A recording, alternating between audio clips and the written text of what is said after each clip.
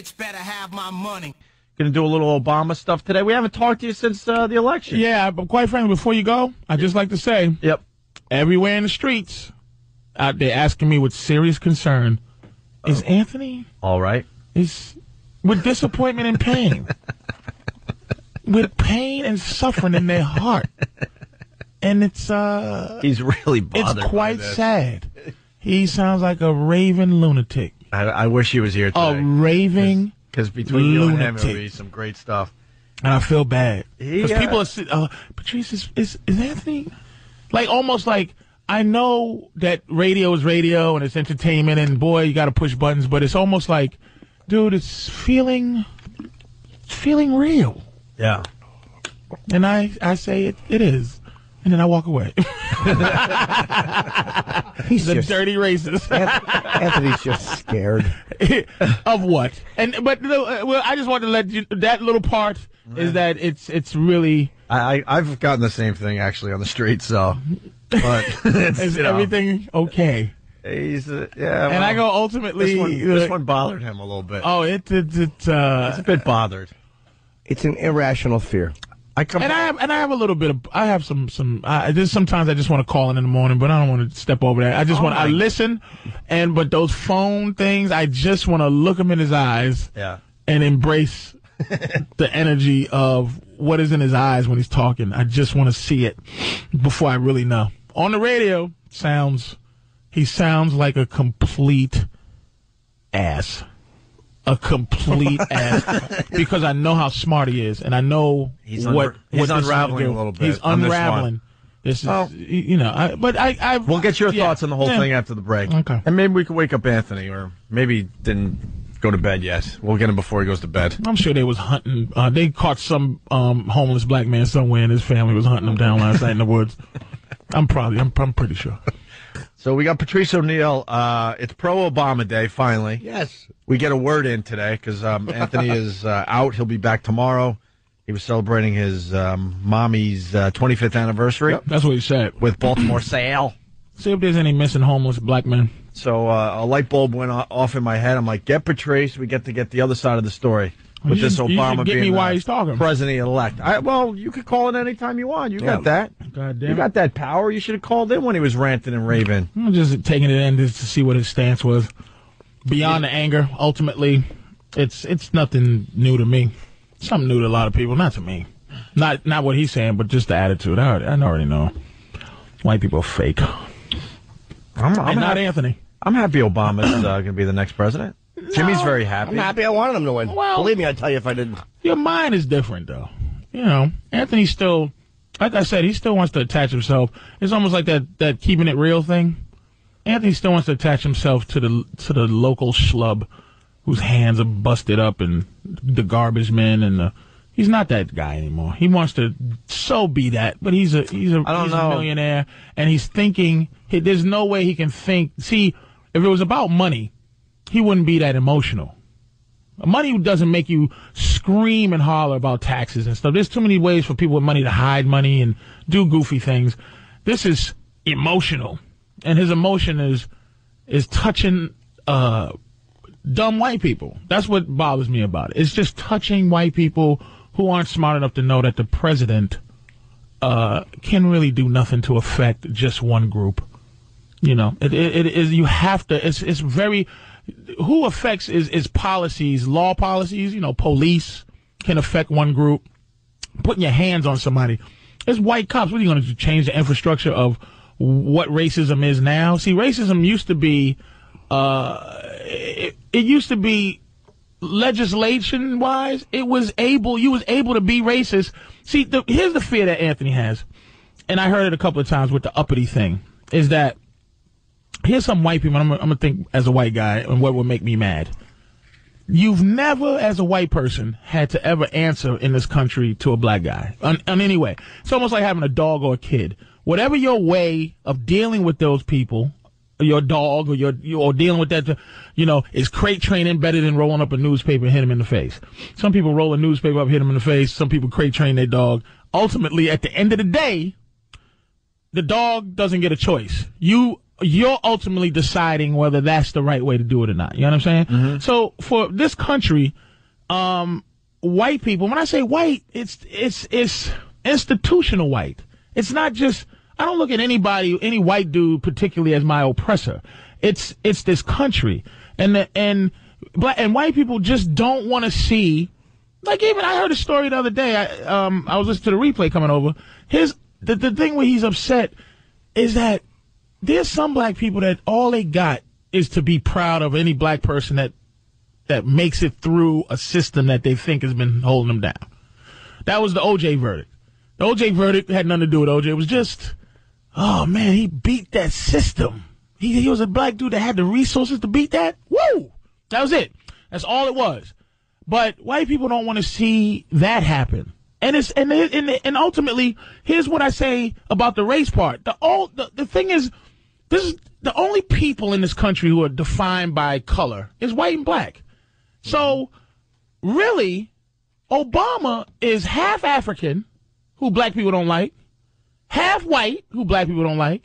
He doesn't have that generation of institutionalized anger, right? He had to be that special dude to win this. But the fact that his skin is what it is makes it the problem it is. But it's also how he identifies himself. And one thing just to say, because you've touched on the race, it's that it's not just dumb white people. It's like, it's not just a matter of thinking like, oh my God, all black people are going to run the country. It's the fear that's happening with a lot of people. It's this irrational thing where it's a black face in a typically white office. And it's like, as irrational, like, you know, they said a lot of black people are unhappy and can be disappointed because it's the first one. A lot of white people that are really disappointed and frightened are going to realize, oh, what was I worried about? It's working that way both ways. Like, a lot of black people are too excited because they think something is going to happen different that really isn't. And a lot of white people are depressed because they think something But those people are in isn't. the same category. This is what I'm saying about how we all think. See, I'm not eliminating black people from the problem either. Because a lot of black people think that the black president is going to do something black for them. I've heard some of the goofy things, but those goofy black people are just as stupid as goofy white people who think that this is going to all this is really what this is to me. It just gives me the opportunity because I want the equality to me is when a black person, a mediocre black person, can be put into a spectacular position. Obama had to be almost Messiah-like, the lore of this guy. I want to see Arnold Schwarzenegger is the governor of California. I'm just looking at his face. Mm-hmm. He is mediocre from head to toe. The spectacular thing that he is he was a spectacular weightlifter. He's not a spectacular guy. He's not a spectacular leader. His movies weren't spectacular. They were great in terms of entertainment, but he's really a mediocre guy. It's just like a black quarterback. Right now, there's enough black quarterbacks for me to go, please fire him. Mm-hmm. There's enough mediocre black coaches to go, please fire him. The coach from Pittsburgh is a spectacular young black coach, but Herm Edwards has to go. Removed from football in terms of head coaching. What has he done, really? Mediocre. What is Herm Doesn't Edwards? know. Romeo Cromwell from Cleveland. Got to go.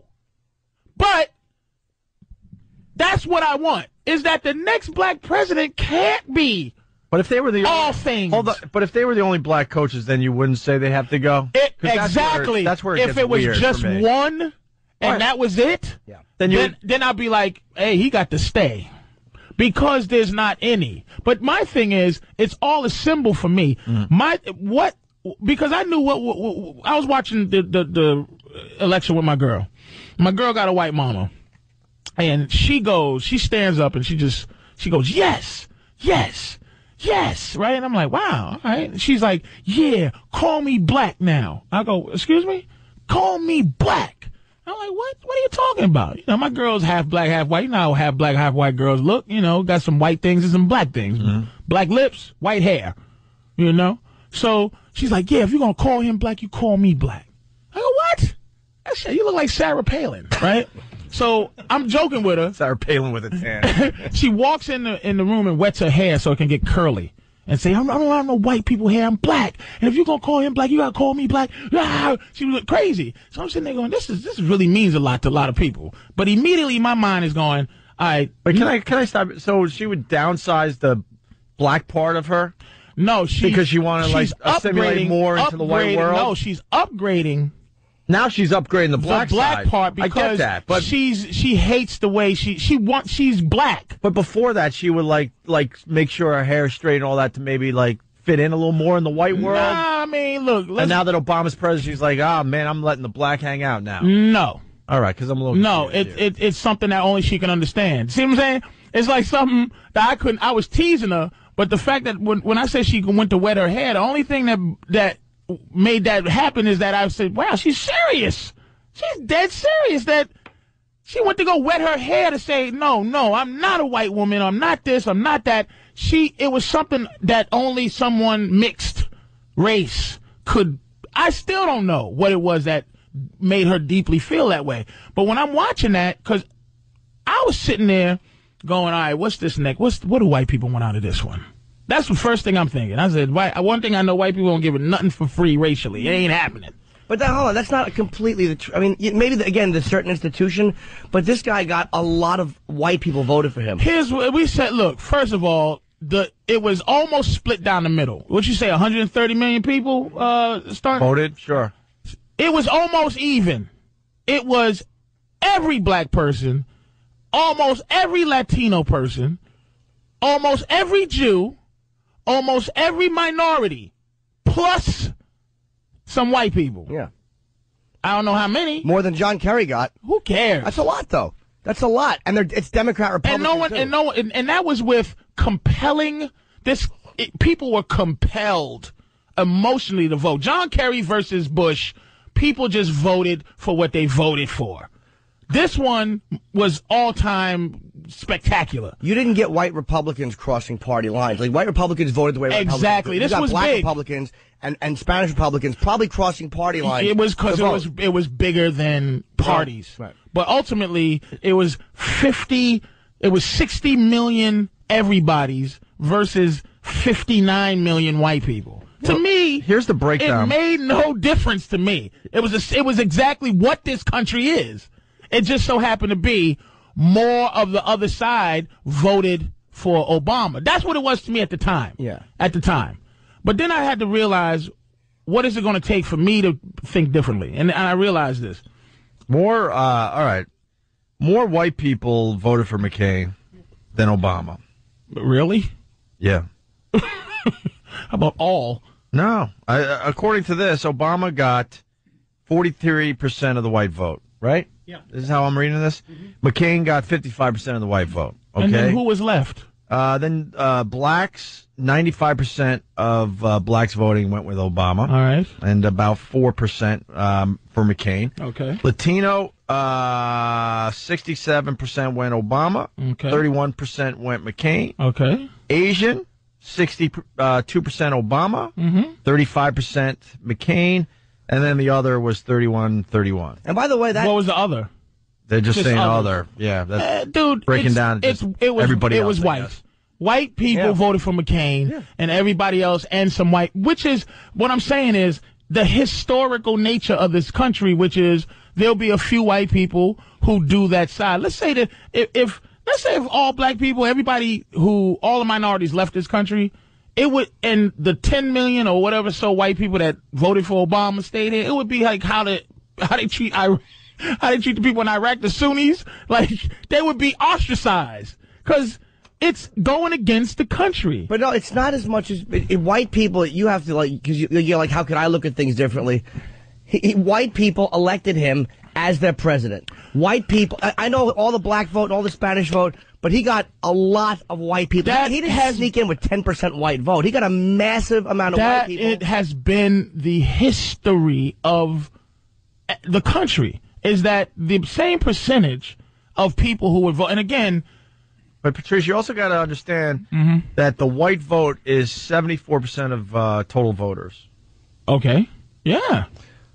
So you have to look There's at things. a lot of white you don't like people. looking at things differently. But this wasn't just a fluke that he got in. This is white people looked at this guy it's a fluke. and said, we want him to be our president. I'm not saying it's the fluke, but see, that's the part of it I disagree. But I mean, going with Patrice's logic, even though the white vote was 74% of the total vote, like Obama really need the blacks, the Latinos, the Asians, and the others Democrats to always come out and come out and vote. Yeah, I'm not. It's always that way. Republican, Democrat. Don't forget. Right. Always that way. Absolutely. Here's my issue: is not, it's like this is my thing. What I start thinking deeply about is payback, and the payback is this: people gonna want something out of this.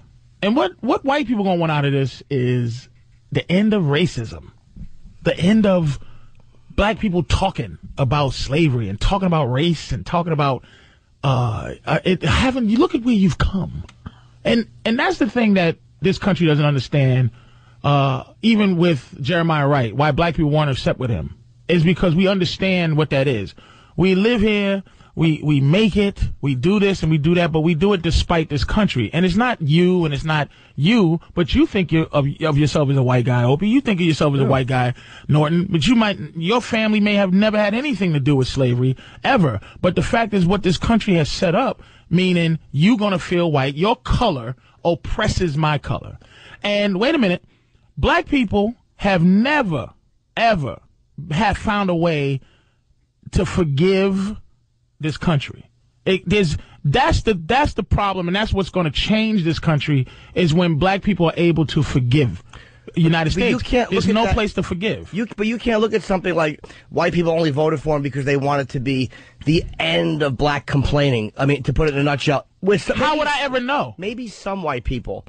But you're not saying that any people who are like, yeah, I like this guy. Symbolically, I like what it is. But I also think it's like you don't realize that white people, we're not. I'm not even just me and Opie white guys, but other white guys. We're not just a bunch of hayseeds running around going, "Well, we voted one in, everything's all right." No, right. No. See, that's not. I'm not marginalizing people's minds like that. Like people will look at this and go, "It's a step in the right. It's a positive." Do you think there are men who work with women, right? As dudes, men who work every day in an office with a woman, right? Mm-hmm. And he just wants to squeeze her boob. Yeah. Or grab her boot. And the only thing stopping him, really, is HR. Can't do it. HR. Yeah. Before HR, you got away with that stuff. That's a little pinch line. Thank you. Okay. And that's why the women in the office place, they now dress sexier because they know no one's going to touch them. No one's going to touch them. They're not buttoning up anymore because they got someone protecting them. And that cleavage is all flowing in the workplace. A lot of white people, I'm not saying all anything. I'm saying a lot of white people, racism, being a racist is the worst thing, the very worst thing that you can be accused of as a white person now. And so bad that, you know what? Even if I'm racist, I might vote for Obama just so I can make sure that if something comes down and I'm accused of being racist, that you can't call me that because I voted for Obama. Ultimately, dude, you got to understand, Norton, the relationship between black and white people in this country is based on your superiority mentally and over black people. And that has never changed. See, when the Jews was free from bondage, if the Jews story is biblical. Mm-hmm. If you watch the damn 10 Commandments, at the end of the day, the Pharaoh really wanted to kill him. He came down. He wanted to say, you know what? I freed him, but I'm going to go murder him. Rode down there with his chariots. The Red Sea opened up, washed them all away. He went back home and was like, hey, look. And his wife was like, did you kill him? He's like, look, his God is God. God freed the Jews. God, the how we live our lives is based on how the Jews were free. Basically, the 10 Commandments, most of us, that's the mantra of how we live our lives. It was a special story. They're the chosen people. It's closure. There's a villain, which is the Pharaoh in Egypt. There's a beginning, a middle, there's an end. It's over. They don't have to continue to hate vagueness. How we were freed, it was paperwork. If you read the Emancipation Proclamation, which is the document that freed the slaves, It's nothing but making black people go to war. In the third paragraph, it's like, hey, go report to something. Yeah, but in that war. I get it. We've talked about it many, many times. So how do we solve this? Because I'll tell you this There's much. no way for white people to solve it. That's what an arrogant statement right there. No, but I'll tell you something, because like the average white person doesn't think of the slavery thing like you guys do. Of course you don't. And I know, and as a white person, I can tell you, I just worry about my own struggles. I could give a crap but here's about why it's easy your for you struggles to or do anybody that. else, because I had it tough growing up. My struggles were against the system. It wasn't a color. And as I continue to be very successful in my life, I have a lot of people in my family that are still struggling. And that's what I focus my attentions on. If I could give a crap about the slave thing. Of course, if I punch you in your face every day. Right. And then I just stop. But that's why I don't know how this ever works itself out. I'm going to tell you how it works itself out. Because we got our own struggles. I can't be bothered with worrying about... It's easy for you... making that slave thing completely go away. It's easy for your skin color to move on. But it's not easy. For you. I got brothers that are still struggling because of the system, not because of slavery or anything. You're talking about personal experience. Well, that's what we all look at. But this is not. This is bigger than personal experience. Well, you're not going to get Whitey's help on that. Exactly. So how do we figure this out? This is why ultimately you're not. This is what I'm saying. White people's idea that they're going to figure this out is the ultimate arrogance of it. Is that I'm doing my part to help. The only way... No, we don't even think that way. The only way that black people are going to really move on is to find closure for ourselves. Right. Because we're not going to get it from white people. So again, how do we get to that point? How do you get to that I don't point? know how. See, my thing is, again, personal experience. You're my friend, you're my friend. It's like, but I dislike white people. But I don't see you as a white dude. You're Norton. But I'm talking about what this country does and what your skin color is in this country and the things. And I can't, nobody black is going to relate to, hey man, the system. It's like, yeah, what, taxes or something else or something. I'm talking about oppression. I'm talking about a country who did something to a people who never ever said that this is wrong. Now, I live with the legacy of the skin, and you live with the legacy of the skin, and it's still that way. We have never mentally, for the color, never mentally been moved on. But this country hasn't moved on. The country has said it was wrong. More than symbolically, the way things have changed in the last X amount of years. I'm not saying that erases anything. What, we get stuff? Black presidents? Yeah, but it's not that, man. It's not that. It's the way people look at things. It's the interactions people have. You can't write it off as just, like, you painted it like all of a sudden, like, all white people still think the same way. No. And nothing has changed. No. What has changed? Norton, what changed? At, like, everything... perceptions, the way people interact, people's desire just to live with each other and not have any of this crap that was going on for all these years. That has changed a lot, and it hasn't been force-fed. You can't just say that everybody who is pro-Obama or who is pro all this stuff are being force-fed and reluctant or looking at black people in a negative way. It's just not true. Let me ask you this. Do you agree it's getting better? Do I agree it's getting better? Yeah. I don't know. I'll tell you why. We did a show on Friday. We're moving on from that, but we learned that, like, in your lifetime, you're in your early 40s or so, or getting there, right? So blacks went from not voting to having the first black president in your lifetime. I'm just asking. But I'm saying, do you understand? The slave thing's not even on my radar. But do you understand that I got my own issues. We understand things I worry about for me and my everybody family. have their own personal issues. Right. And black don't. And here's the thing that it's like that black people haven't moved on. We haven't moved on. We have moved on. It's the fact is that to really end it, we need closure mentally, because this summer the Congress did apologize formally for slavery. But you said it doesn't mean anything. Do you understand? Isn't it a start? It's not a start. No, because a bunch of white guys who decide this was bad. It goes. This is what I'm saying, that you can do nothing about it, because we have to go back in time to where the wrongness happened. To where, like, the wrong. See, ultimately, dude, there's a feeling that black people have that's not going to be changed by apologies or money or anything. It's a forgiveness that we don't have for the country, that white people can say, hey, man, I got my problems. We know, because that's human problems, issues. Your mama's sick, your feet hurt. We understand. I'm talking about as a people that this country has done nothing but wrong. And the people, I think in 1950, if there was a black candidate, he might have still won. If in 1950, the Klan wasn't allowed to just beat somebody's ass at the voting booth, I think there have been enough people to vote a black president then. I don't think, my thing is the inside, how people feel. I don't care about the trinkets of just, here you go. Here you go. Here's a president. Here's this. Doesn't that see the change? Look how far you've come. What? But it's not just that. It's not just that. That's the point I'm making. That if that was the way everybody thought, you'd be right. But everybody is not looking at it like, here you are, child, take this. You don't want white paternalism. I'm generalizing. You don't want white paternalism, and fair enough. Nobody would want that. It's insulting. But that's not the way it is for all people. And that's what I'm saying. You can't look at it like everyone is just looking at it like, well, here's your little gift. Slavery's over. Pat on the head. Take care, Godspeed. Yeah. That's not the way all people are looking at it. We're not. Again, I'm gonna say this one more time. It's not all people. This is what I'm saying, dude.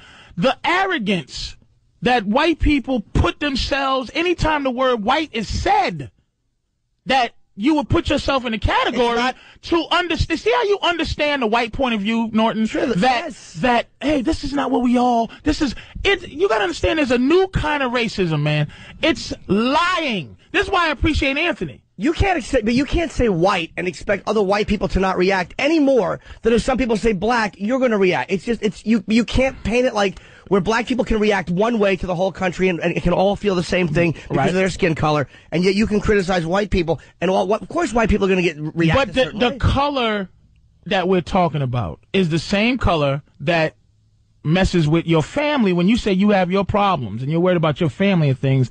That's the white that black people are talking about. That's why black people are closer to having this racial thing end than white people, because we live in a country, Norton, okay, where really we've never felt like anything's changed. Even though, okay, you're allowed to do this, is almost, it's insulting. But it's a generational thing. It's like we're living it, and I said this to Anthony too. In hindsight, this is going to be a blip on the radar. Like, oh yeah, that's when things were all of a sudden different. But in a real generational life, like we're living it real time. So it's not going to be finished in our lifetimes. But we're living it real time. It is happening relatively quickly. When you look where something happened, if you're living in the 40-year period, you're like, who cares? Now I'm allowed to do this. Where's the internal change of all this? The internal, I'm not sure what you mean. The difference in your life, the difference that makes you go, damn, this was foul, and move on. See, it's easy to move on when you're white.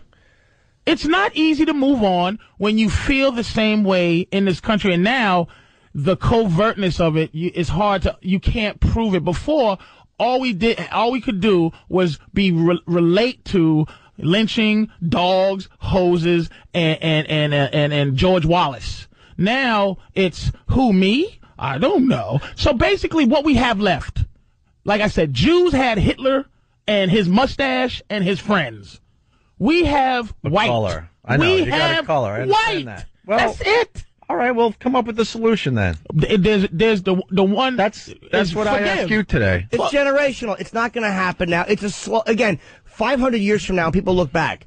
They'll go, oh yeah, you know, in 2000, they'll probably just call 2000. All of a sudden, 2000, they got a black president, and all, things will be different because you'll have a 50 or 100 year span to look at it. In real time, when you're living something, it seems like it's slow and nothing is happening. What is it? Longer than 2000? That's a pretty good point Jimmy's making, by the way. Longer than 2,000 years was Moses, because Jesus was 2,000 years ago. Yeah. Before that was the Moses, was the Old Testament.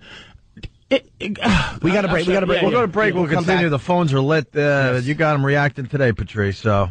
We'll continue with this discussion just a bit. 877-212-0-8. You're not going to get in now, but maybe a little later if you want to add to this. Opie and Anthony. Today, we got the black version of Anthony in studio today. Holy yes. Got to acknowledge that. Wow. I, for one, I'm very excited Obama's the president, just because I think he's the right man for the job. All right. Simple as that. And we've discussed the black-white thing, and I'm sitting here really thinking about it. And I don't know what you could say to make me understand, because I just didn't. You can't. I didn't live this. I don't know anybody that. Let me ask this to the ladies. Yeah. If there was a woman president, right? If there was a woman president, and all women would just be proud to see that. As a woman, there's no way you couldn't be proud. Now, as a dude, I dismiss women. Shut up. But let's say you ask a woman, what's this mean to you? And where have you come now? A woman will go, this is a start. This is definitely a start in the right direction, but there's a lot of things. Kind of like Jackie Robinson was Jackie Robinson. And then I say to a woman, I go, what? A start? It's done. Shut up. Abortion? I don't want to hear about it no more. You think the black president, a lot of white people are going to look at it like, all right, even Steven. Now what? Yeah. Where else? What else can you people complain about? If they do, so what? What else? But so what if they do that? What? That's what I mean. Ultimately, I don't like your wife. No kidding, man. I bend over backwards. Do you really think Whitey has it easy in this country?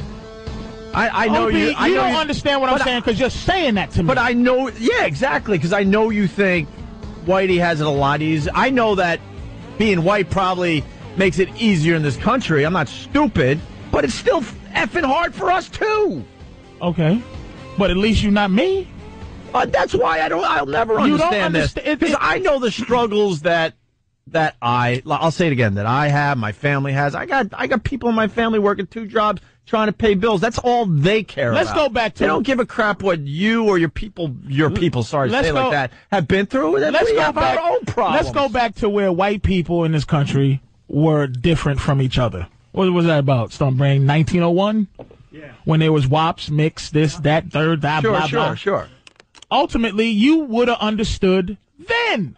But I'm not living then. But see, this is what I'm saying. Living now. I'm in the here and now. But because you're not in the here and now. See, this is the thing. White people erase historical value from this country, and it's about moving on. Nobody says to a Jew, it's not the Holocaust. But Patrice, get over it. But I'm really trying to simplify this. It's not about moving on. It's not simplifying. It's our day-to-day struggle and I mean for me and my family and close friends. That's what I care. That's my world. Because I can't be bothered and worry about what slavery has done to you. Are you Irish? You're Irish, right? I'm a mutt.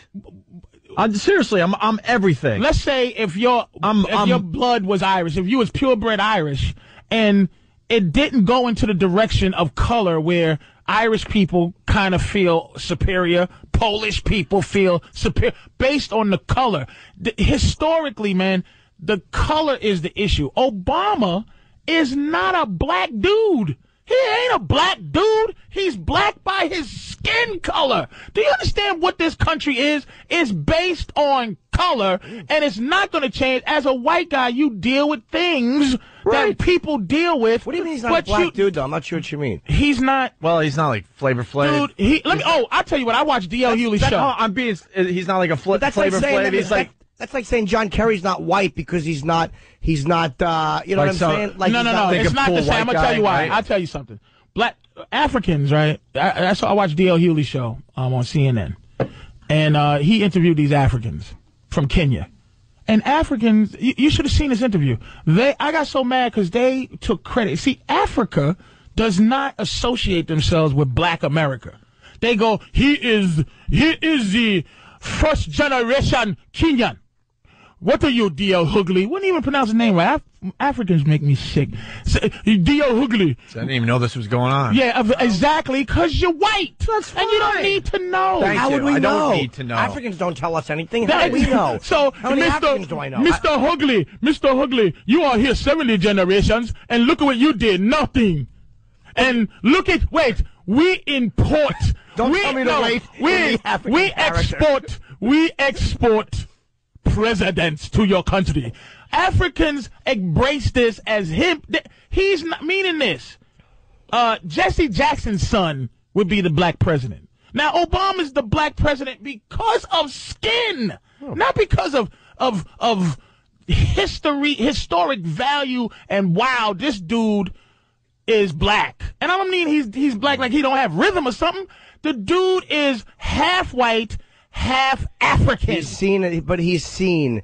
Again, it's all perception. He lives as a black male. Thank you. He's seen as a black male. We're saying the same thing. I know. But I'm saying is, you're looking at the internal stuff, but he is seen as a black man in this country's eyes, and this country said he's a black. They're not looking at it like Jesse Jackson's son. Right. Well, he's blacker or more black American. He's half. The country looked at a black guy with the name Barack Obama and said, we like this guy. Don't forget the Hussein part. But you know what I mean? It was like, we like this guy, we want him to be our president. And I know that sounds cheesy. I'm not saying it erases everything, but it is what it is. It is what it is, but that's what my problem is. I guess I'm being utopian about it.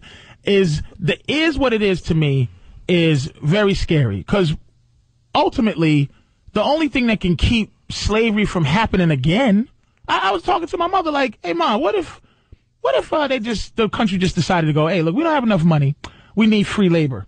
Sorry, black folks, we got to reinstitute slavery. Now, ultimately, hypothetically, that's ridiculous. Of course it is. But why is it? Based on what is that ridiculous? Other than, oops, it's not going to happen. But if they needed free labor to build this country up again in terms of for its money, and they said, black people, we have to reinstitute slavery. It's ridiculous. What would happen? It's ridiculous based on the idea that it's ridiculous. What are we going to do with all the Mexicans then?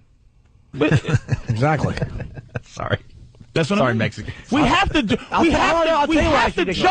I'll tell you why it's ridiculous. We have to. No, I'll tell you why it's ridiculous. Because the world's a different place. Information is passed. Is that why it's ridiculous? Because the world, think the world's different? Slavery, let's be honest, when it happened, was happening all over the world. It was accepted all over the world. It does happen maybe in Sudan in certain places. It's not an acceptable practice in the world now. Now, the word you said is acceptable, Jim. See, Yes. This is what I mean. This is my thing. Well, everything is whether it's acceptable or unacceptable. It's acceptable behavior. You could beat your kids. When I was growing up, your parents could beat the dog doo-doo out of their kids. That was acceptable. Why did they stop? Some parents still want to beat the dog doo-doo, throw their kids through a window. And they stop because beating your kids is done socially. But my thing is, I would love it to feel done. I don't want somebody to think that by the graces of, like, I'm lucky you, by the graces of not God or the graces of not anything bigger than a group feeling like they're giving other things to another group, do I want that That's change? always the way it will be numerically then. You can't, you're putting it to a no-win situation because the bottom line is, unless there are an even number of people in a country, if you want to look at it like that, that means any time in any country that the smaller group is not enslaved by the larger group, that it's simply a bunch of bullcrap and they're being polite. It doesn't make sense that way. That's not the reality. That doesn't say that the world is a different place. Like, I know women are happy that guys don't run around like caveman days and just hit them on top of the head and drag them with their hair. But I think... I think that could come back someday? Dude, this is my analogy that... Because my girl called me a black supremacist, like, when we was watching. She was like, you're just the same as the rest of them. She's I'm going to be talking to her at the wedding. You're a black supremacist. But I felt it took her understanding as a woman to get it. It's like this. If you come in the house, right, and you beat your wife, punch her in the face every day. Yeah. And she stands there, right, and that's the part of life. You can beat her ass and there's nothing she can say. One day you come in and you don't punch her. She don't say nothing. She's just not getting punched. She's like, whew.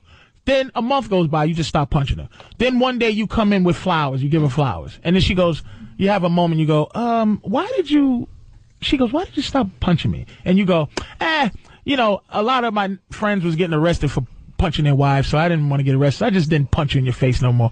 And she goes, what? Wait a minute. The only reason you stop punching me is because you might get in trouble for doing it. And ultimately, I know you're not getting punched, but the idea that someone's not it's not a heartfelt thing. And but then that's how most people stop doing. That's the original stop. That's the original stop. And then 20 years later, if husbands all over are still not punching their wives, the wives can't go, you're only not hitting me so you don't go to jail, because it goes beyond that where it's like all husbands but you know what? You're not supposed to do that. Here's the point.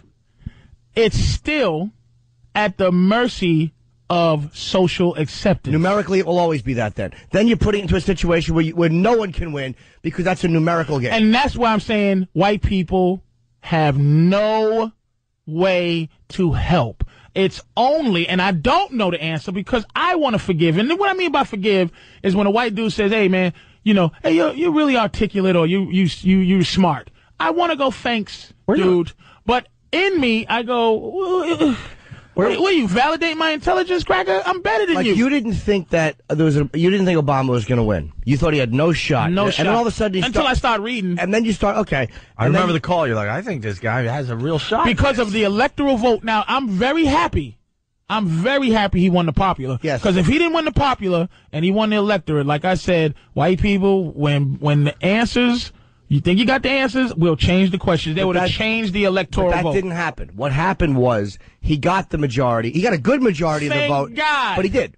And he got the electoral. It was a completely legitimate. It was it was a pretty overwhelming compared to where the last elections have gone. McCain even said it in his concession. He said, and the country has spoken. They've spoken clearly. I mean, it was a beating. That is what. See, how I felt at McCain, watching McCain's acceptance speech. He was great. I mean, concession speech. McCain was great with that. How I felt was what it'll take for me to forget is like to see somebody that a white guy, old white man, just something about him just felt like he wanted to go, I'm sorry. It looked like he wanted to go, look, man, I knew he was better going in. I would have voted for him if I didn't have to go through this nonsense of being Mr. Old White Man. This guy is better. And you know it, and I know it. Boo! But that's typical politics. Like, that wasn't a typical political speech. No. But the booing, they always do that. Oh, yeah. They don't always boo. When you mention the opponent in the concession speech, what? No, they always. Every concession speech. It's always the guy like, everyone. Yeah, my opponent ran a better campaign. Boo! Go back in history. Everyone, dude. Every time we elect a new president, I'm going to go with you guys on this. This is what I'm saying to bring it to what I want to feel. I don't want to feel like they booed the black guy racially. They didn't boo the black guy. But do you understand? They were booing They were booing that their guy they worked so hard for is not going to be the president. And they believe in him and his policy. I'm telling you. All right, that's what I believe. That's what you say. Every election. Your paranoia, I don't understand that. Wait. It's paranoia. You dismiss it as paranoia. Fair enough. Hold on. That bullying There's a saying. Just because I'm paranoid don't mean somebody ain't trying to kill me. You're right, but that Patrice, let me tell you something. You're paranoia, and I don't understand because I don't live your life. I so don't see it that way. Don't see it that way. But do you understand? You see it that way, and I don't, and I see it differently. That's why I want to see it differently. That's my whole thing. To me, it was so obvious they were booing because their man did not win. They booed McCain when Obama mentioned him. They do that. You white.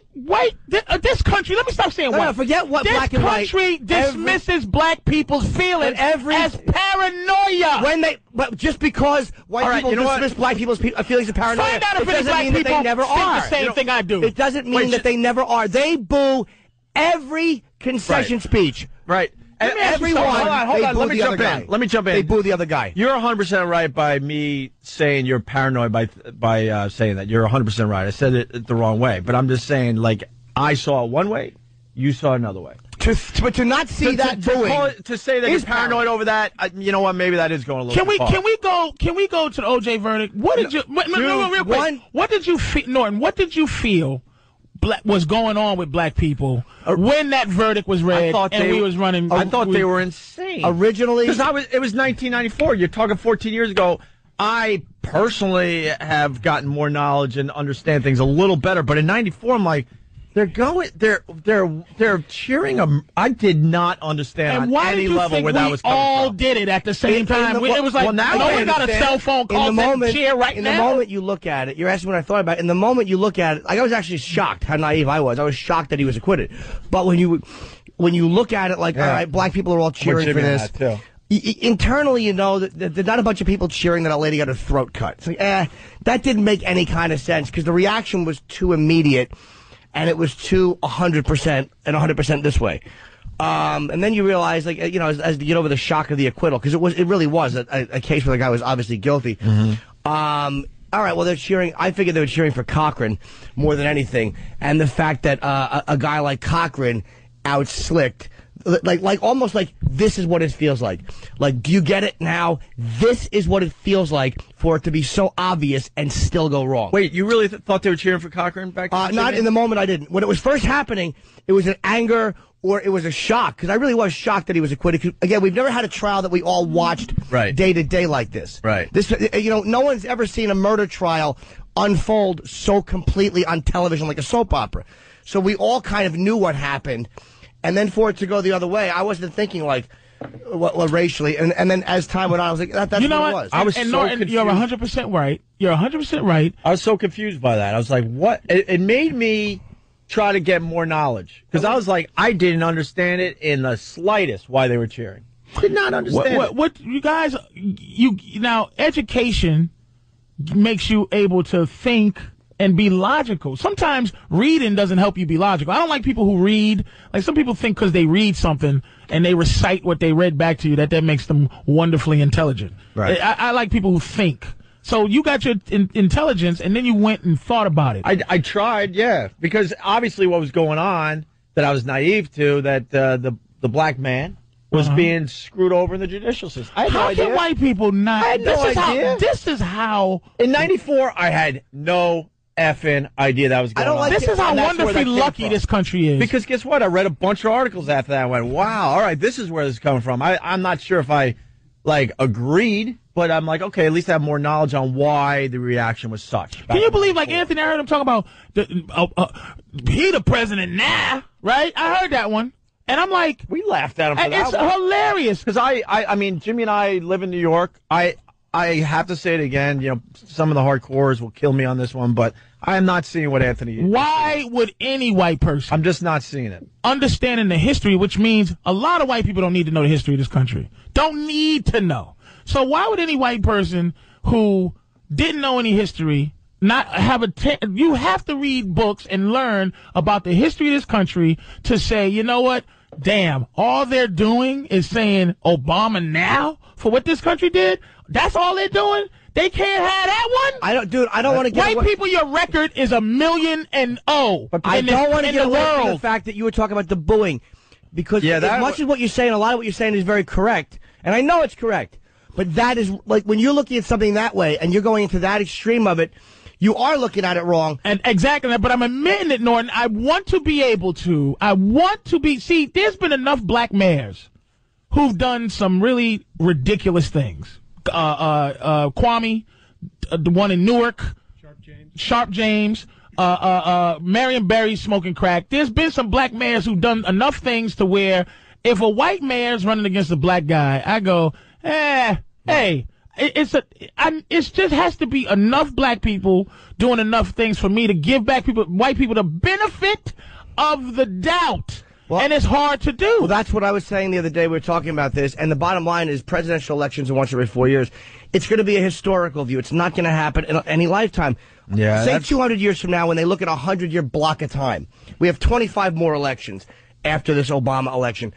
Let's just say of the 25 elected presidents, 6 are black, 19 are white. Well, let's be. Or 5 and 20, however you want to look at it. What, 5 out of 20 will be black presidents? Let's say over the next 100 years. Hell no. Here's what 100 years is going to be. One of these things is not like the other. In 100 years, you're wrong. There's going to be a Jewish president. Of course there will be. A Jewish president? In 100 years, the way the global economy is all becoming one. This world hating Jews. They hate Jews for 10,000 years. I understand that, but look at the high level guys like Bloomberg and guys like Lieberman. I'm telling you, it's going to happen. And once it happens once, like you said, it's not as big a deal anymore. In 100 years, will they look back and say that there were 4 or 5 black presidents in a 100-year period from this point? No. Absolutely. Absolutely. You think there'll be 5 presidents in 5 black presidents in 100 years? Out of 25 elections? Are you out your mind, Norton? Why not? Why not? Patrice? It's not going to happen. Why not? If Obama is a good president, and it just becomes, would you have thought that way? There was going to be X amount of black mayors, or X amount of, like you said, the first one, X amount of black players, or X amount of black anything. Once it happens once, like you said, the first one's symbolic. Yeah, then it just becomes something that is a part of the country. All right, fair enough. I wish I could be a vampire to know. I really wish. That's not even being that positive. Saying 5 elections, or you want to go 4 out of the next 100 years. I think the possibility is right there, man. It's not a crazy thought, Patrice. At all. Dude, this is again, I'm going to say to you guys, this is why I exhume you from responsibility. I really want to feel that way. I can think that way, and I can agree with logic, but I'm in the middle of being a reasonable, logical person and feeling how I feel. All right. And I'm telling you how you feel. He says 5 presidents in the next 100 years will be black. How many do you think? None. We're going to go 100 years without another black president? I'm going to tell you why, because here's my theory on what the racial problem is going to be. This is what my problem is with this. One, I'm telling you, there's an internal healing that has to happen. There has to be some internal stoppage to this. External things, it doesn't. See, here's the thing. I don't think, like, sports is different. Sports, you go, hey, man, that N-word can run fast, and we need somebody who can run fast on the team. Hey, man, this, that, and the third. But in terms of, okay, this black man is the best to run this country right now, that would have to say that internally that this country will change in 100 years. I don't think it to be so. You also didn't think Obama was going to win. No, not until the day before. And now that he has won, you're still finding reasons as to why it's like. Do you understand? I have to stop you every time there's an arrogant white statement, and I'm not. Let me finish this. Without maliciousness, that is an arrogant statement that I'm still finding reasons you are dismissing. No, I'm not. You're jumping on the first part of the sentence I used, meaning you're still finding reasons as to why it's all negative. You really do that, Patrice. You rigged the game really in your own mind, that. Patrice. You've rigged the game in your own mind. Where first, the guy's not going to win. He can't win. Right. And then he wins, and you have no change of thought whatsoever. It's almost like, okay, but at least that's not an arrogant statement. You know what made me think he had a chance to win? Is the last-ditch effort. Barack Hussein Obama running for president. Right. Black dude. Father left his home. Right. Smoked, did coke, the whole thing. The last-ditch effort the day before, what made me believe is that white people or the Republicans thought he was going to win because his last-ditch effort was his poor black auntie in Boston. I said, this dude is going to win. The Republicans, because all they got. They knew he was going to win. That I think the Republicans all along were worried he was going to win. I think that's why they put a 72-year-old guy instead of one of the young future of the Republican parties against him. I think they knew he was virtually. They didn't want to lower someone's stock. Yeah, like a guy like Mitt Romney, which is somebody who's like more stock. I think politically they realize it's time. There's going to be a black president. McCain and that moron from Alaska, that's who they throw out there. Right. I think they knew that he was virtually unbeatable, and he would only damage any young, great Republican. But when you say he threw him out there, that means, but he had to be voted to be the representative of the Republicans. No, but I still think the Republicans understood on some level that this guy, and again, I don't think anybody said, look, he's unbeatable, but I think everybody looked at Obama. You think psychologically that some of this stuff's going on? I believe I think everybody looked at this guy and just saw what he was and saw this JFK vibe he had to him and know this guy is going to be, because he has no record. Well, yeah, that hurts him because he's inexperienced, but it also hurts him because there's very little to attack. Like, if you're going to run one of your young, really hot Republicans, give him 4 years, and then at least you have a record you can go after. There's no record. All you're going after now is Obama as this iconic figure, which he was before and I think they intuitively understood that. I really do. He seemed like an unbeatable guy. Look, these phones they're just chomping. And we got to get a break. We just can't get to them, we'll try after the break. You all right? What? You all right? What'd you call me? I said, you all right? Oh, I thought he called me. Oh, my bag. No, it's just what everybody's. It's only what everybody's thinking. I'm messing with you. I'm still a comedian. I would never do it to your face. What's wrong with you? What do you think? I'm stupid? I might be naive about black culture, but I know when to say it and when not to. I was ready to call him Patrice the mind reader. Opie and Anthony. For the record, I invited Patrice to my wedding, so I should be arriving about 3:30. I'm going to give you your own table, though. I might give you a table with my Uncle Tom. Oh, Jesus. I really do have an Uncle Tom, so. I'm getting a new tent just to drive into Philly that day. Nice. You know the thing is, Opie and Anthony, by the way, Jim Norton. Discussion. Yeah. And so people don't understand how many black people and white people get along, like in Las Vegas. Like there's a comedy festival, right? I happen to be doing a show. Jimmy, not now! Well, it's important. It's about race. Next Friday at 7 o'clock, I'm doing the comedy festival, Caesar's Palace. It's not about that or my AC dates in January. You want to go see me in Atlantic City? Go ahead! But it's about racial healing, and that's what I'm trying to talk about. Not me. Oh, my God. The phones are lit. So, I think Patrice is hoping for something that just obviously isn't going to happen in your lifetime. Not from white people. Because we were talking about it during the break, but... nothing you can do. Just stay what you are, white We've come a long way. Remember I told you about Geraldo? And what they would have? It would. That's what I wanted to say and I forgot. Yeah. It's like we all realize that there's race and racial problems and racial issues in this country. But the only people who ever say and admit that they have racial feelings is black people. I can't find an intelligent white person who admits to being racist. I agree. So when I watch Geraldo, it would always be, remember back in the day Geraldo had his show, it would always be a frothing at the mouth cracker versus Dr. Leroy Smith, the head of psychology at Negro University, discussing race with a guy that goes, you know what? You know why we're better than you? Because you get sickle cell anemia. And we don't. Not just a smart white guy who is like, yeah, a regular person who will go, yeah, black people. I agree with you. Yet you annoy me sometimes. Yeah, I agree. just admit there's no gray area white person where it's like, it's either you're a crazed lunatic or I don't see color. I couldn't agree more. Yes.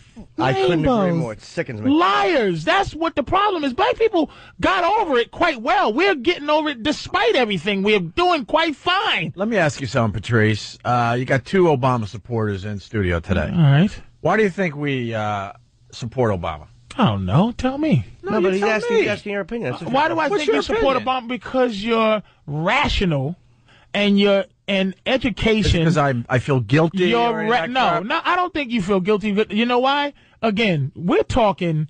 It's just like the money we might make in this business when you explain it to somebody who works hard. And if you complain and go, oh, man, I made this much last week, and you complain, the average square is going to go, I'll kill you if you complain about that kind of money. But it's the same thing with what we do.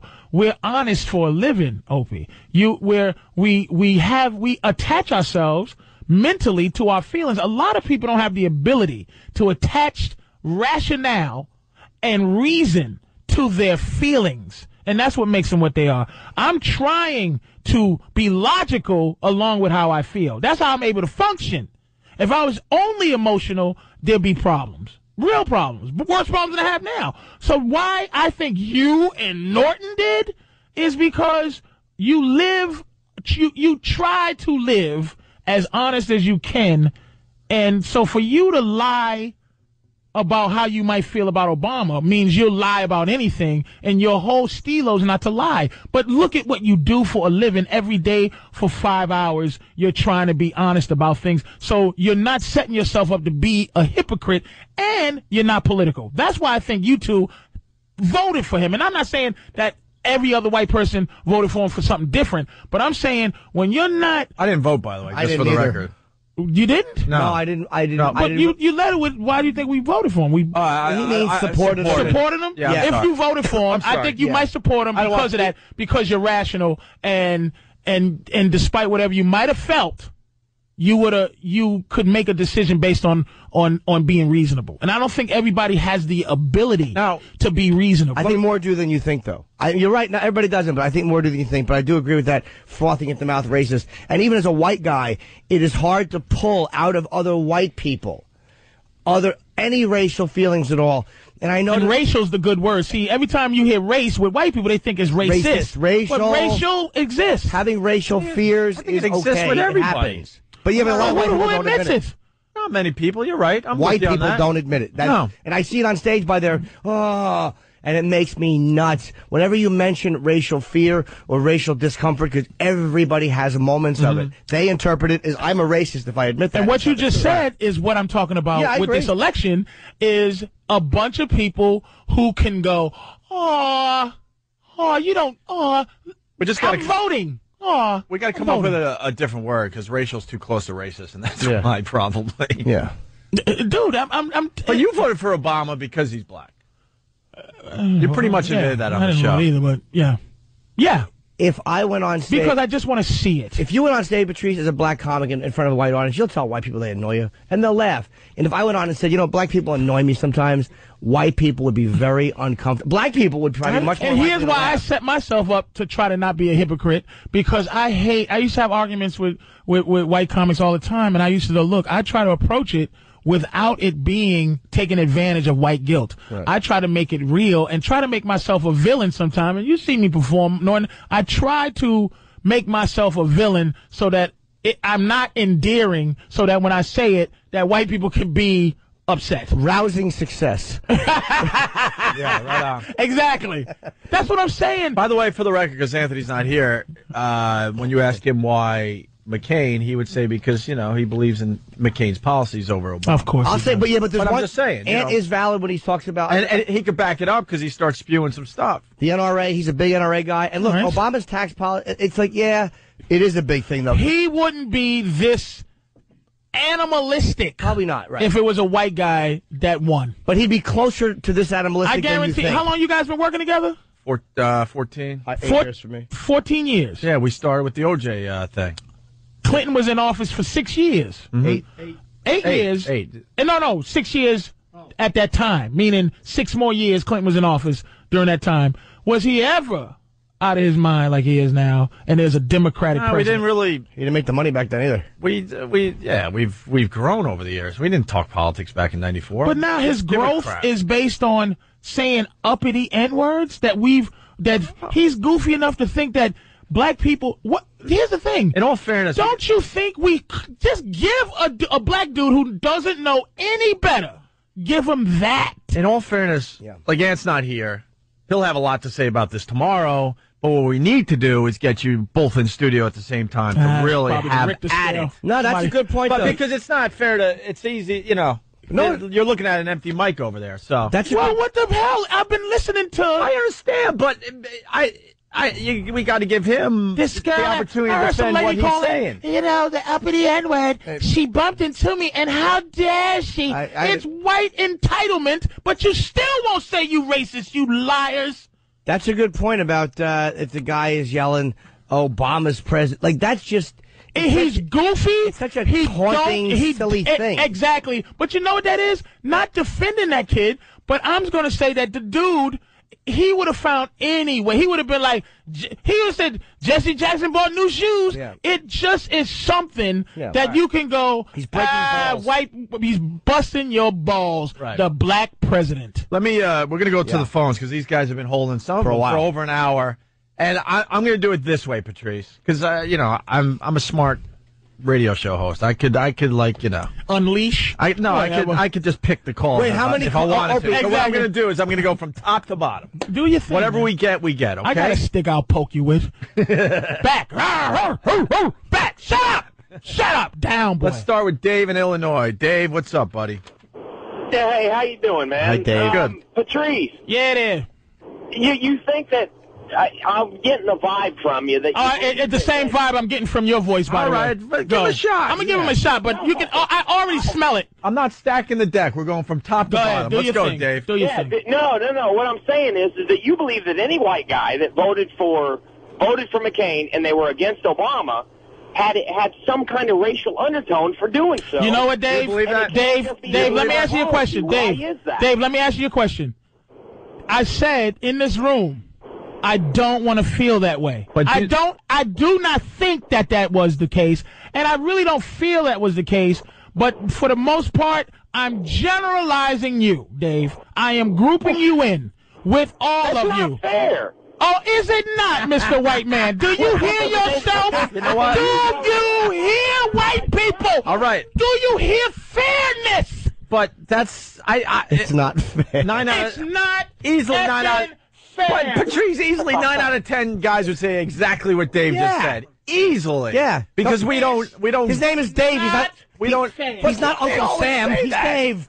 He's just a guy from Illinois. 9 out of 10 would say that. Do you get what I'm saying? So, how dare fairness be a part of white people's speech? So what's not fair as far as you're concerned, Patrice? Because when you say the same statement when it comes to stuff. Here's the what I mean about it's not fair. Mm-hmm.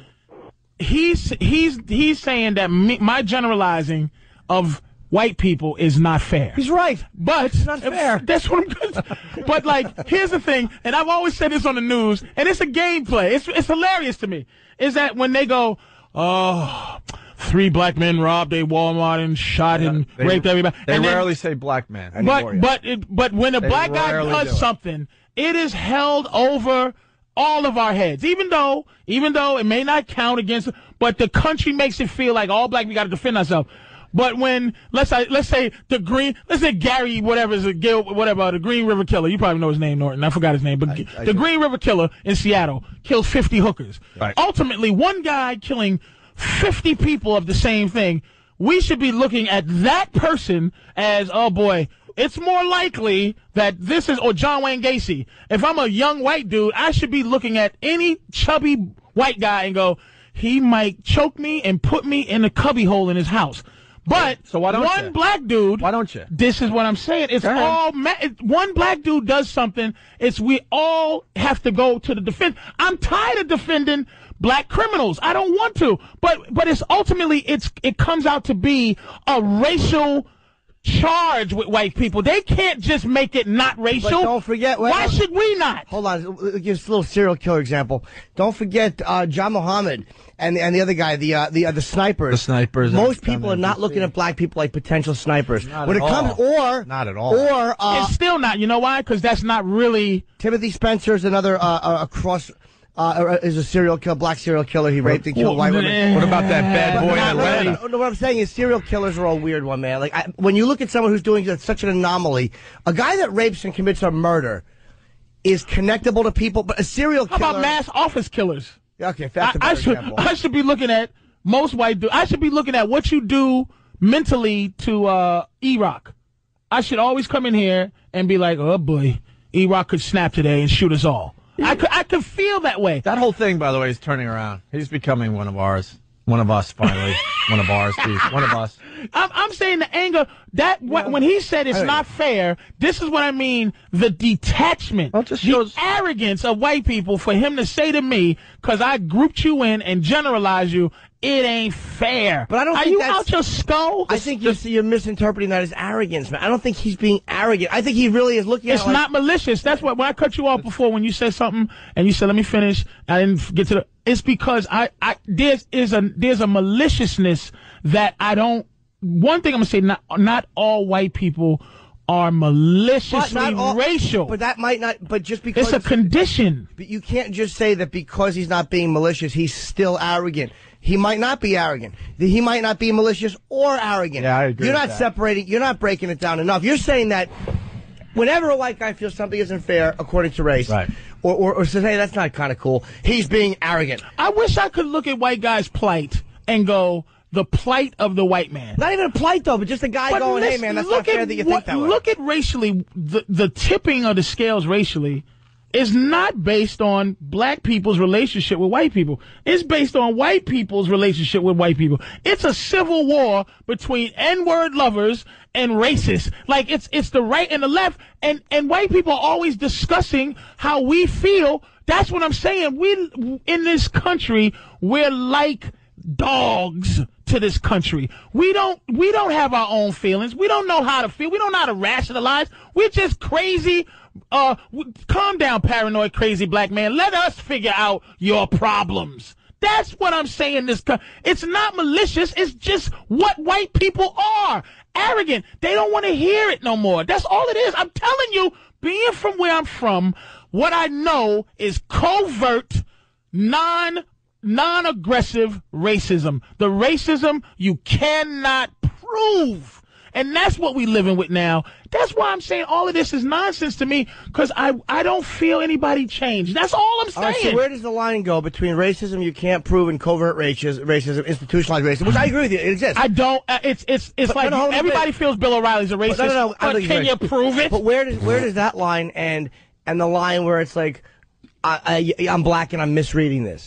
Almost like there is a line where you're black and you're misreading something. Okay, give me an example of you think that black people just misread something about how white people feel. That booing right there was a great example of misreading the.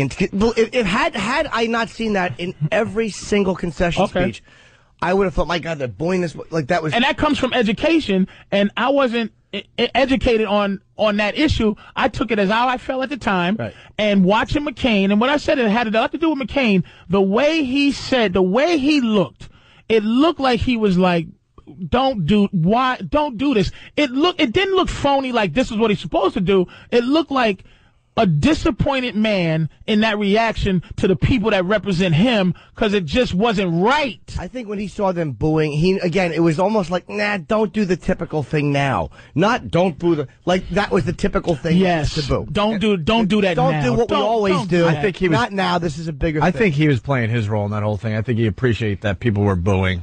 No, I think because McCain still believed all the way to the end that he was the better guy. I think he's his too genuine. So when you got your supporters going boo, I think you're up there going, oh, that's kind of cool. I felt that guy on his concession speech. I did too. Dude. I felt that dude. And it just felt like when he finally got to really say what he wanted to say, it was a great speech. I really we got to go to the phones. These guys are killing the talk. Let's go to Eric in Cleveland. Eric.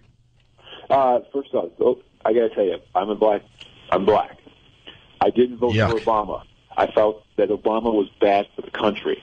And I got to tell you, Patrice, I'm ashamed of you even being black with me, simply due to the fact that I am listening to you and this garbage that you're spewing out. We're Americans first. We're Americans first. And I understand that people have gone through a lot of hardship and a lot of agony to get to where we're at, but everybody has. Chinese, Irish, Italians, black. We all have gone through something. Our job is basically to get there and do what we're supposed to do. Can I tell you something? I'm going to tell you something right now. White people think you're hilarious. White people are like, who is this goofy guy? Your white wife and your white friends. Let me tell you something, man. Let me tell you. I will tell you this. You said you're ashamed that I'm black. You're ashamed of how I feel. You're ashamed of how I feel is what you're saying. What you're saying is you're ashamed. As a matter of fact, you insulted me to get your point across, and I'm telling you, I'm sharing my feelings with you, and you haven't even shared a feeling. Do you feel like this country's racial? Do you feel like this country's racial? You're one of these black people. Let me tell you who you are. You're a black person. You're a black person who doesn't eat watermelon in front of white people. That's who you are. Let him answer. It's a good question. First off, you are right. I don't like watermelon. Exactly. You don't like nothing that makes you think that you're the black way that white people present you. Are hypocritical. Hypocrites. Who's hypocrites? If Obama was a black Republican, he would have never got in. That's an absolute lie. Colin Powell would have been the president. Matter of fact, when I heard, I'm going to tell you something. Colin Powell sound more presidential supporting Obama than Obama did. Like an idiot. He sounded like an idiot because all he could say was that Obama was black, and that's why I support him, not on his ideas, not on his concepts. And so we decide that this country is far more important than our whole race aspect. I love this country. I love this country. I want that guy to, Patrice asked a good question. Patrice, you asked this guy a good question. I didn't hear his answer about what do you think is racial about the country. I would like to hear his response, because I didn't hear that. What was the question you asked him? It was something about what... Yeah, do you think this country is racial? Of course it's racial. So that means but you sound like you've made it despite the racism in this country, correct? Like every other race. Like every other race. Every other race. As including myself, that I make it despite how this country treats us. I'm not saying that this is an excuse. This country treats us like garbage, dude. And for you to say it doesn't, does this country treat black people like garbage? Everybody like garbage. Really? What white person got treated like garbage historically? But that's where I'm at with this guy. We all get treated like garbage. Historically. Hold on, let him answer. I want to hear what let him answer. Everybody's being treated like garbage, and I'll tell you how. I agree with that, man. I agree with that. People standing in for food stamps, and you know what? Those who make it, make it. Those who don't. That's the American way. Dude, you're allowed to feel like that, but I'm gonna tell you, you've never had an experience. You've never had an experience to have you realize that. That's where you are so wrong. Wait, how is he wrong? How is he wrong? How am I wrong? How is he wrong? I'm your age. What happened to you to feel this way? I have experienced racism to the utmost. But what have you experienced? Make a difference. What have you? And do you understand how you're sounding? You're not being honest, man. You're saying the goofy. You're talking for white people. But you have no stand against a black man who has equal intelligence to you, who's experienced what you've experienced. I asked you a question. What did you experience? What? And I understand that everybody... Eric, answer the question. What have you experienced? Answer the question, man. Answer the question. Yeah. Good. I started high school my elementary school to my junior high school years were all in an all-black school. My parents moved to an all-white neighborhood. I was the third family in an all-white neighborhood in the late 70s, early 80s. I experienced racism. The N-word was used every time that I went around. I did everything in my power to compete with them on their level, on intellect, on the levels of athleticism. Same thing as me. And guess what? Same thing. Right now we're not different, but go ahead. Yeah, how were you able to move on from all that? Because Patrice can't move on from any of that. Do you think that this is? Can I ask? Hold up, Eric. Excuse my interruption. This is a white guy on the outside. This to me sounds. Are you think this is a black guy who is not in touch with his anger or rage at what? I mean, of course not. And I don't even use the word sell out this and sell out that. But this guy's been called that, and here's the thing, I relate to this guy on a level where I understand being an intelligent black man, you get a moniker of being a sellout. But you don't like black people. Wrong. I love black people. All right, we can continue. But you know what? I've also learned to love other people, too. Me too. Because of that, I'm able to see the world as a complete whole and not as an individual. And that's why I don't think they're bothered with it. White people don't even follow you, man. Well, sure. All right. That was interesting to hear, though. Yeah, Patrice, just let it go. Yeah, okay. Let it go. I really want to just you gotta let get it go. over it, man. For your own health. You got, just high blood pressure. I'm very over it. I'm over it despite the situation. That's all I'm saying. Just let it all go. Spewing garbage. Shut up. We need you to just be Shut up with your white friends around clapping you. Yay, you dumbass. I'm getting you a meditation class for... See, that's why we like Byron. You're an idiot. You have to You know how many white friends I got, you jackass? Very few. Well, you know how many white people I claim to have? You know how many white friends I think I have? You know how many white comics will do a gig with you to split the driving costs? We should do a secret ballot. You should write down all the white friends you have, and then we'll go to those people and see if they're actually friends. I don't even want to know. I know when it comes down to it, they'll run for their lives. But there's a few. I wanted to be your friend, but you don't invite me to your damn barbecues. And you go, you wouldn't go. Yeah. So you don't give me the invite. So what are you going to do? I'll invite you next time. Oh, well, boy, thanks for throwing me a bone. Hey, there you go. Black president. Whatever. Oh, now it's okay to have we got to start somewhere. I'm going to start with inviting you to a barbecue. I'm moving on. All right. I'm moving on like my friend from wherever he is with all his white friends. Eric from and Cleveland. He think he's loved. Well, we did good there. We took 2 phone calls. We have 20 on hold easily. Opie and Anthony. Listen, I promise I'll shut up. Where are you, you plugging anything? I'm at Comics December 26th, 27th. Oh, Christmas. Why? That's a great weekend. I mean, especially if you're gearing up for Atlantic City the month after. What? Patrice and I together. A month. All right. Ain't about me. It's about us. Yeah. Right. It ain't fair. All right. More phones right after the break. I'm just mad today. Opie and Anthony. I'm mad because we couldn't talk movies with Patrice, video games, sports, This was all encompassing today. I have a question. But good radio. I have a question yes, for Jimmy. Patrice, too, as a black man. When do you know, Dr. King was always a hero of mine growing up, Martin Luther King. When is his birthday? Yeah. Birthday. Yeah. It is in, it's in January. Yeah. January what? January 20th. No. Nope. And what do you do to celebrate his birthday? Yeah, what do you do? I beat white people. Well, I hose them. You know what I do to celebrate? I always do this. I perform in Atlantic City. It's January 15th is the great doctor's birthday, but the 16th, 17th, I perform at the Borgata. That's how I celebrate Batman's birthday. I gotta tell you got me too, man. You got me too. Wow. Thanks, Kenny came in and told me it's Martin Luther King weekend. Wow. All right, thank you, somebody. Oh, your acting was really good there, too. Anthony not here today. Fair to say Anthony will have a few things to say tomorrow. You might want to wake up early tomorrow. I won't listen. I'll just let it happen, and then the day we're in together, we'll hug. I know you guys will be here together December 1st. Okay. So that's going to be a big day. I'll talk a fight to end all fights. I bet you it's not as big a fight as you think. And I hope not I'll have to be the codependent woman. Because we've had these conversations before. It's not a big deal. It's just now with great racism comes great responsibility.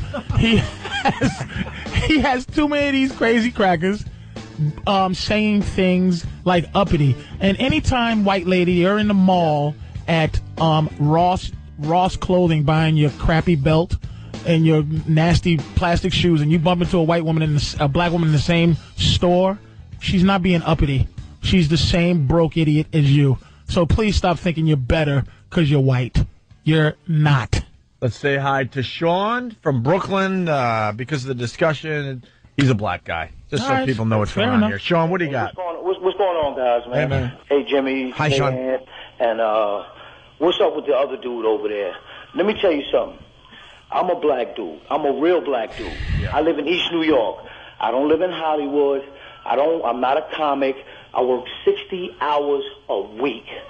For dude to get on there, Patrice I'm talking about, and to say that Obama is not black, he's half African and half white. Yep. I got news for you, dog. Check this out. Every black man in America is half African and half white. Where they get the slaves from? No, they're not. No, they're not. Where they get the slaves from, You're talking. Here's the thing you're doing right now. You're being emotional. You didn't hear what I said. No, I heard exactly what you said. That he's black in this country because of what? Because of his skin. Exactly. That's my point I made. Am I lying? You're not lying. So what are you upset about? That he's not a black man. No. See, here's the thing. Here's the thing I can hear from you. See, the thing is, by what you're saying, about how you qualified yourself by saying you're a real black dude, right? This is our problem. We qualify ourselves as real black, real this, real that, by our experience and keeping it real and this. Your voice is not the same as the other dude, and your voice is not the same as mine.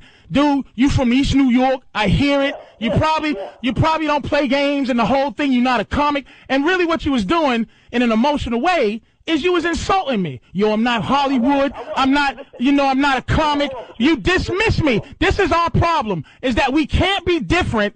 We can't be different and be the same. What I'm saying is, when I say he's not black, okay, I mean he is not, it's not a generational thing that's deep in him, because we've been locked up in this country since 1619. Let me tell you, Africans don't give him to us. Africa thinks that he's theirs. They said that they export presidents to this country. They disrespect black people. They don't look at us like that. I'm telling you. Patrice, when I said a real black man, I mean a real N-word, okay? Right. I don't know if I can say it over the radio. Hold on a second. When I say that, I mean that, bruh. I work 60 hours a week. You hear what I'm saying? I hear you. I work 60 hours a week.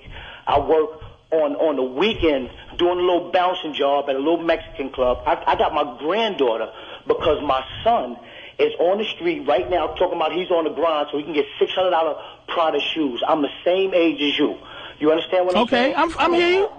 So my perspective is going to be different than yours. Just because you got money, I don't think there's a difference. I don't got no money, dude. I don't have. See, wait, no. I can't wait a second, because you think something of me that ain't true.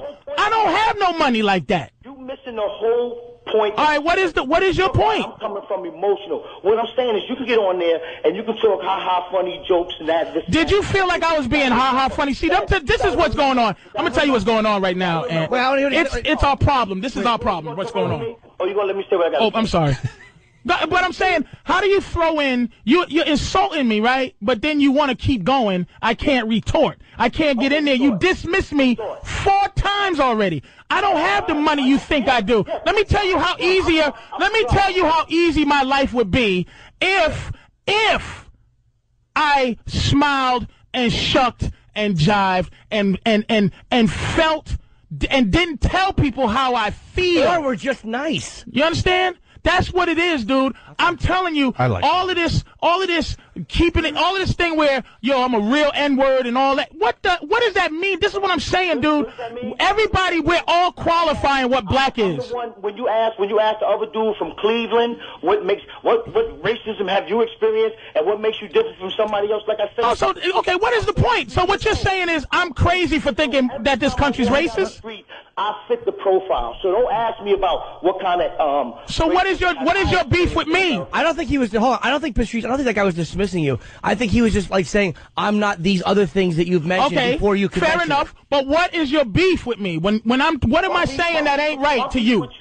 My beef with you is for you to say that Obama is not a black man, that he's an African. Yes. African and half white. Bruh, but you got to understand my point. What's his name? Brought over here and Troy? Sean. Listen to him. And therefore, that's where you come in. No, Sean. No, listen to me, Sean. Let me try to say what I meant by that. Okay. What I'm trying to say is, and I could have said it wrong, that the country is so racial and so racist that anybody black will be black by their color, not their experience. It's just the fact that black people are black because of our skin and white people are white because of their skin. I'm saying that not that he ain't no real brother. I'm saying the dude is first generation African. He's not you. And I'm not saying that that's a bad thing. I'm saying that he's black because that's how racial the country is that they qualify us just by skin. That's my point. Okay, all right. So I'm sorry for dissing you 4 times, but let me say one thing to you. If you've seen Obama, and you don't know he's Obama from a hole in the wall. Right. And you just happen to see him on the street. You couldn't look at him and say, he's first generation African. He's black, exactly. Right. There you go, because of his color, exactly. But you don't see white people as Irish. You can through ethnicity tell. I don't see anybody as anything. I just see him as a dude. Yeah. You know what I'm saying? Like I said, I'm a real N-word, but I work with white people. Because you have white friends. I work with everybody. But we're not talking about your friends, Sean. We're talking about the country. I have white friends. There's white people I truly love as people, and they're my friends. And you probably have white guys because you work so hard that, dude, you have a beer with them, you probably fought with them, and you love them. But we're talking about the country, man. You feel how you feel because of the country. Right. But see, what you have to understand is, in order for us to be able, and Anthony was asking about a solution, and I'm going to give you the solution. In order for us to be able to move on to the next level where race relations and racism and racistness, whatever buzzwords everybody want to put on it, is going to get better, and I'm saying we now because I'm including you, now I'm embracing you. Okay, first I had to spank you, now I'm going to embrace you. You think you spanked me? Are you out your mind? What is this, a rap battle song? You spanked me? Yeah, Jimmy and I felt it. Absolutely. Now, Sean, you knocked him around a little bit, now make him feel better. That's right. We all felt it. I love when they infight. We as black people, you're stupid. We as black people first have to. Got Lesnar talking at Couture right now. We have to embrace each other. You understand what I'm saying? All right, Sean. We have to be able to get past the barriers of just because you got a little bit of chips and I ain't got no chips. Yep, exactly. You funny, ha-ha, or whatever. Yep. Again with the you got chips. He's right. What is he talking? Do you see where it's going? This is why we can't Couldn't win. agree more, Sean. That's right, That's what Sean. he's got. Patrice has some chips. And he is slightly uppity, but I like the fact that Sean smacked him around. Yeah. Patrice, comment? Patrice, comment? On what? On what Sean said? I already commented.